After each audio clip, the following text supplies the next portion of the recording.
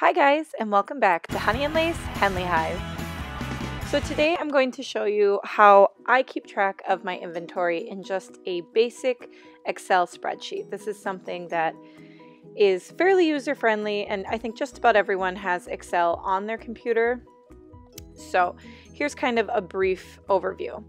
I have a product column, or a product number column, excuse me, then what the style is and a description of the style.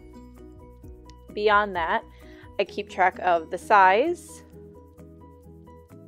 and the date that I receive it in. I've blacked out a few of the columns for privacy reasons. That would be wholesale price, the retail price, price I sold it at, and then any profit that I made, the date it was sold, and the customer's name. And I keep track of the customers' names for my frequent purchasing customers, so they get a benefit. Every 10 items they purchase from me, they'll get a free item. Now, beyond that, I have these really cool little tabs that I put in, and I'll show you how to do this, that show me pictures of my items. And all you do is insert a comment, and then you make the background of the comment a picture, and then you can see a picture of the item itself. It's really handy and really, really easy to do, really cool.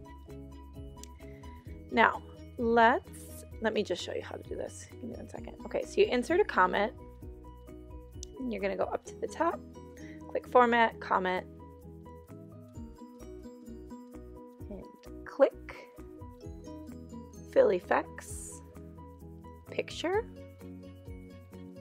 select, and then I, go to where I keep my photos. And just give me 1 second. Almost got it. There we go. Here. There's a picture of it. Okay.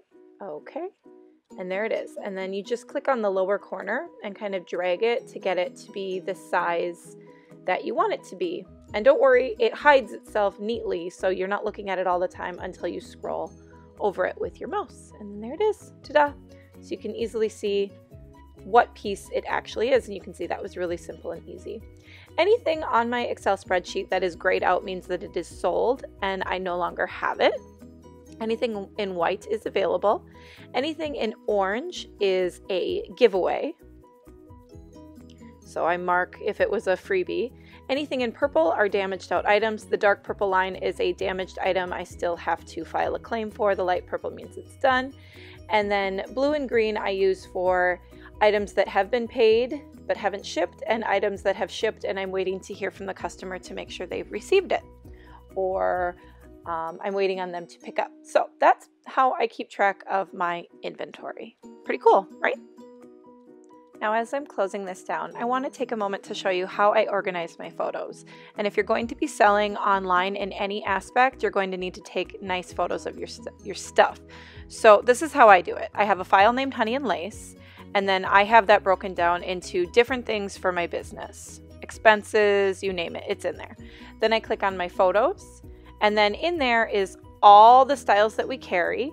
And then I have one that is for specifically my marketing materials, and then I have one that is for my current inventory. And any style I'm currently carrying would be in there. So it just makes it really quick for me to find what I'm looking for. From there, you can see I've clicked on a Marina Maxi. I can see right there, boom, all the styles that I currently carry in the Marina Maxi. And then I also have a few other things. I have style description cards and header cards, a few promotional things that apply to the Marina Maxi, but it's just really nice having it all super organized and ready to go at all times. And as I said, you're going to want to have this stuff organized so it's handy when you need it. All right, so that's it for now. Don't forget to subscribe. I hope that this was helpful. Like this video down below if you liked what you saw, and don't forget to share it. I want to teach everybody little tips and tricks. This is a community, and I love all of you. And as always, don't forget to find yourself and be that. Bye, guys.